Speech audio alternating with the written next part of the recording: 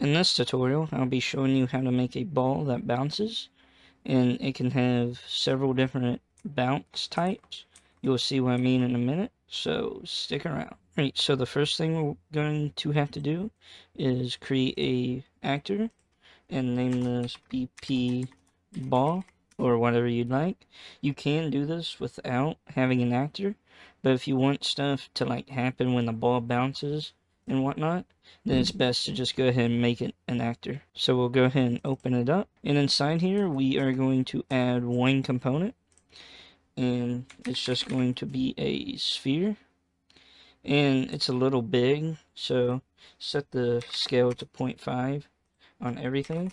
You can keep it 1 if you'd like, or make it even bigger. It's up to you. And then next, what we're going to have to do is scroll down here and hit Simulate Physics and Mass in Kilograms. And now this is where some settings that you can set to what you prefer can be messed around with. So we could set the mass to something like 10. It'll make it lighter so the player can like kick it around a little bit and stuff. And now we can come up here and compile and save and move on to the next step. So back in your content browser, what we are going to do is right click and do physics, go down to physics and create a physics material, and just click this one and then select, and I'm going to name it PM underscore bounce, something along those lines. Open it up, and then this is where more settings can be messed with to your liking. The friction right here is how easily things can be controlled, like sliding wise.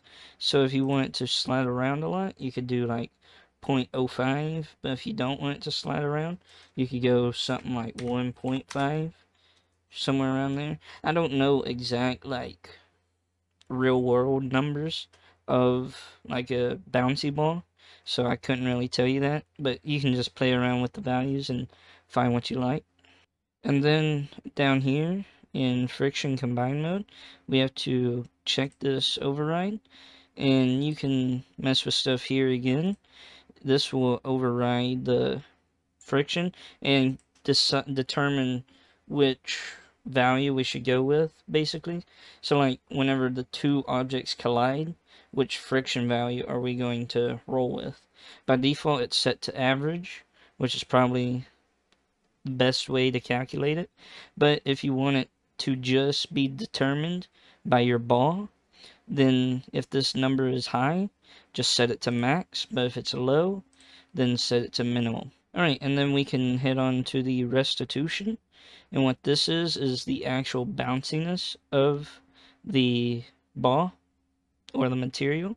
By default it's set to 0.3, but I like to up it to like 0.6, just double it. You have to check your combine mode again, and I'm going to set this to max as well. Again, these can be whatever options you'd like, whatever numbers you'd like. This is just how you can make a simple bounce.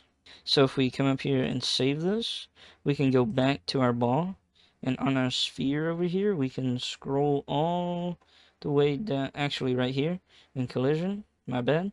You can click this and then search for your PM bounce right here, and then compile and save, and now this ball should bounce. Alright, so back in the viewport, if we drag this out, we could drag in a couple, it doesn't really matter, just different heights like that, and then we press play. As you can see, they bounce, and mine aren't super bouncy, it's just how I have it set up. But if you mess with the values a little bit, you can get them to bounce a lot more, but they bounce a little bit. Alright, well, I hope you enjoyed the video, and if you learned something or found it interesting or found it useful, then subscribe for more, leave a like, and I will see you in the next one. Bye-bye.